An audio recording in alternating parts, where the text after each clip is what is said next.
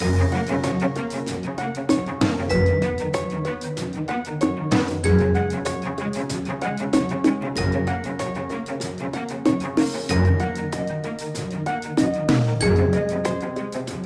up, ladies and gentlemen, YouTube, everybody out there in YouTube land? This is Philip20 here today, and what we're looking at right here is a standard coffee maker. I believe this is a Kenmore.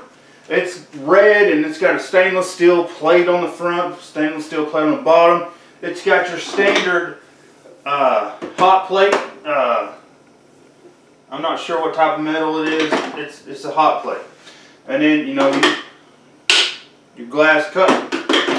So what I want to do is talk about brewing some coffee, and I want to see how much power it actually uses, because this is kind of important, because people don't brew coffee at night, they brew it in the morning. Well, most people. Not saying that you won't, but definitely you can brew coffee in the morning with solar power. The only thing is you got to calculate how much power you're going to use at night, and then have enough for in the morning.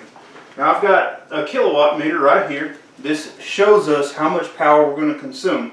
Now I typically drink about 2 cups of coffee. So we've got 2 cups of potted water right here. And we're just going to pour it in the back. Now one thing that I do that is unusual, I will take and pour a little bit into the draining area, and I'll drip that water onto the hot plate. Being there's water now on the hot plate, in the center there's an opening on the bottom of this coffee pot.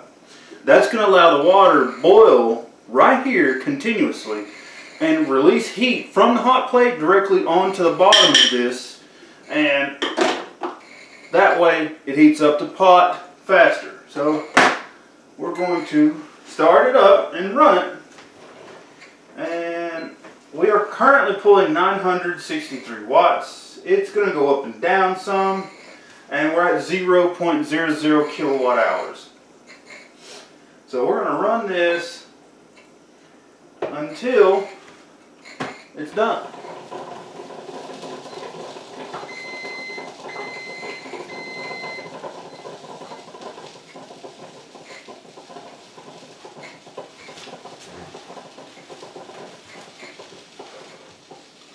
Okay, so the alarm has went off, alerting me, hey, the coffee has been flowed through, and now basically I'm going to turn on and off intermittently to keep the temperature at the highest point, which will turn on for about 10 seconds and then, or 30 seconds, and turn back off. It actually is about 10 seconds. It turned on for about 10 seconds, and the next time it'll turn on for less, and the next time it'll turn on for less. But at this point, it still doesn't show we even consumed any amount of power, because this meter only shows 0.0 in kilowatt hour. But if you was to calculate, I mean, actually when the coffee pot is in standby mode, it also pulls almost 1 watt just by being plugged up. So, that's something else to take into consideration. But definitely we haven't used 1/10 of a kilowatt yet. I mean, the coffee pot was on for just a matter of 3 or 4 minutes, and we haven't used 1/10 of a kilowatt. So I'm assuming we used almost a 1/10.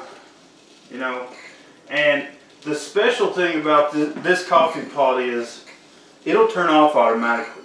You can leave this running over a period of time, and it'll keep the plate hot, but it's not continuously running. So right now it just turned back on. It's starting to heat again. It's at 958 watts. And we'll see how long it stays on again. It turned back off just now. So it turns on and off for about 5 seconds or so after you get the pot hot. And this is a really cool coffee maker. I really like it. But the only drawback is it uses 1 watt to be on. So 1 watt every day, all day long, is power. Now, what's nice about this coffee maker, it turns off. So, I mean, I really like this Kenmore. Can I say it's the best coffee maker? I don't know. There is some coffee makers out there that brew 1 cup of coffee and then shut off. But here's the fact. This coffee maker makes it, turns on, turns off automatically. I don't have to worry about it. It'll turn off here in about 10 minutes, 15 minutes, and say, I've done whatever. I don't need to stay running. Some people like their coffee to stay hot continuously, that way they can keep drinking it. For me, I don't mind getting up and restarting this coffee maker. So basically, we have used less than 1/10 of a kilowatt to run this coffee maker. And I'll grab the camera and show you.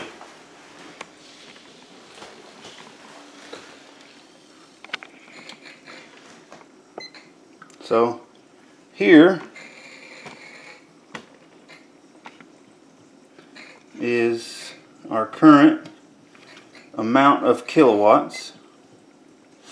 It is 0.0, and then our watts right now is 0.9 watts being consumed, and that coffee maker is currently really hot.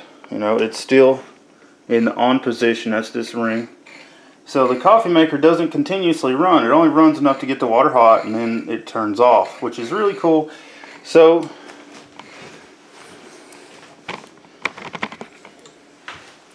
what can I say about you know, making coffee on solar energy?